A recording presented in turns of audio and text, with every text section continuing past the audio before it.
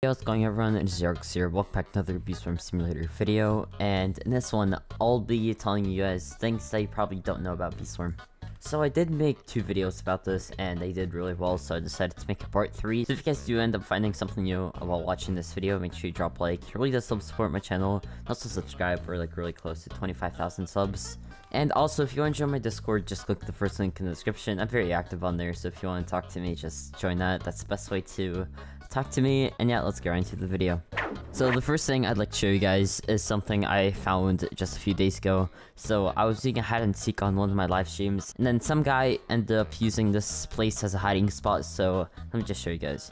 So around the map, there are 3 of these instant converters for tickets, so they cost 1 ticket to instantly convert all your pollen. So in these instant converters, you have this entrance. So right here, you can just go in through this entrance, and I never knew about this.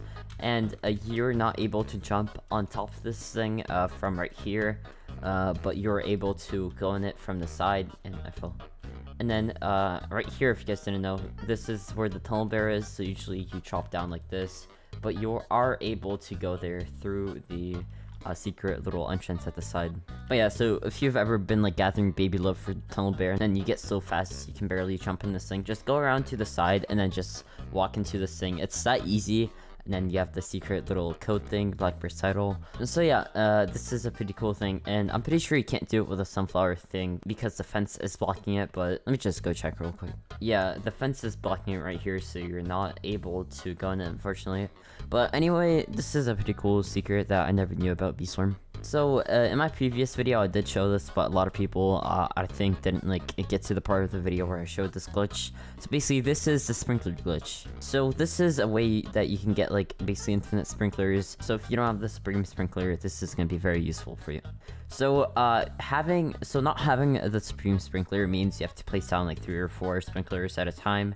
Usually you place them in like a square around the field.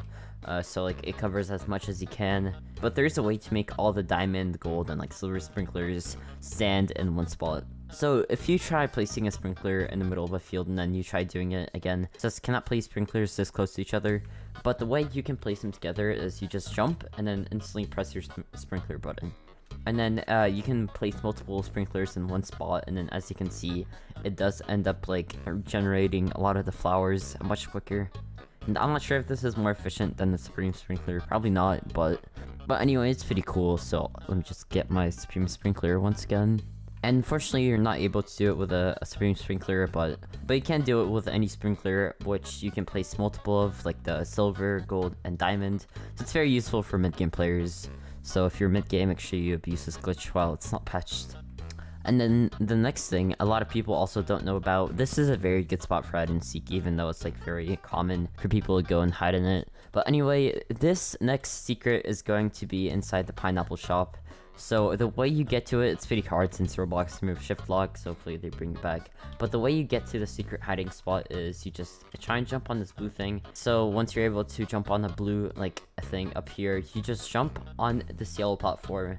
You just jump on this yellow platform and you are under the meteor shower thing. So you're not able to like activate it from below, unfortunately. But anyway, you can run around in this like in this ceiling of the pineapple shop, and then you can jump up here. So this is the second secret room. So this is also above the pineapple shop, but below the mountaintop field. So there's not really much that you can do here. There's like some line, but I don't know what that does. But anyway, it's a pretty cool thing. And also there's like a secret maze behind here, but I'm pretty sure a lot of people know about it.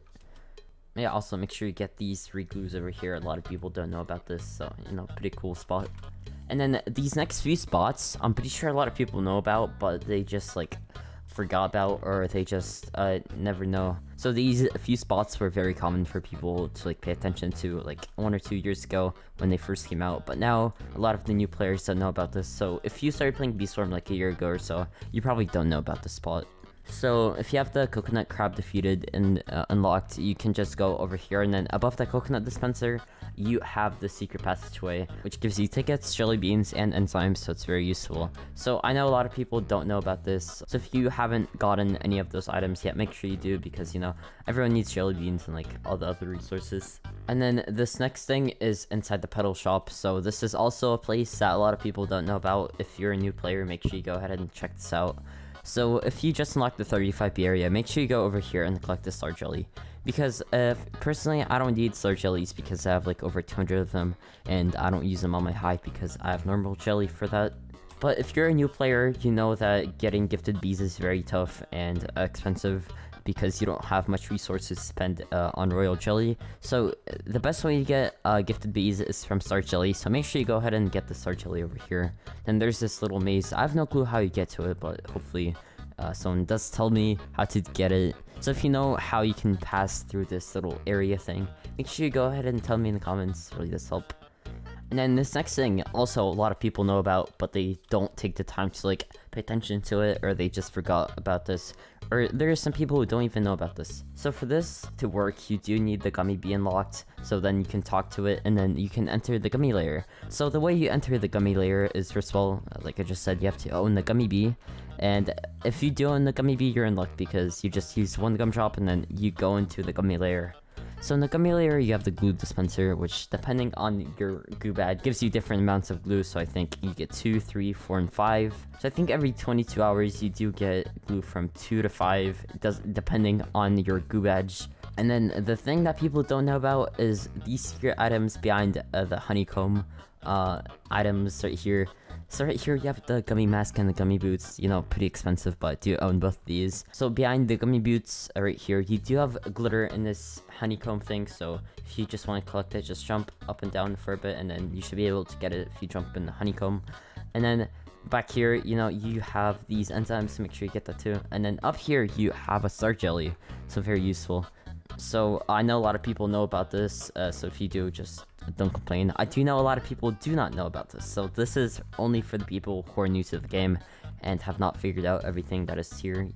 But yeah, so that's basically everything. Tell me in the comments if there's something that you didn't know from this video, or if you just learned something new about Beeswarm from this video. So tell me in the comments. I do try and read as many comments as I can, so there's a good chance I'll get back to you. But yeah, if you did enjoy, just drop a like and sub with post notifications on. It's free and it really does help support my channel. And I'll see you guys in the next video. Enjoy my Discord. Peace.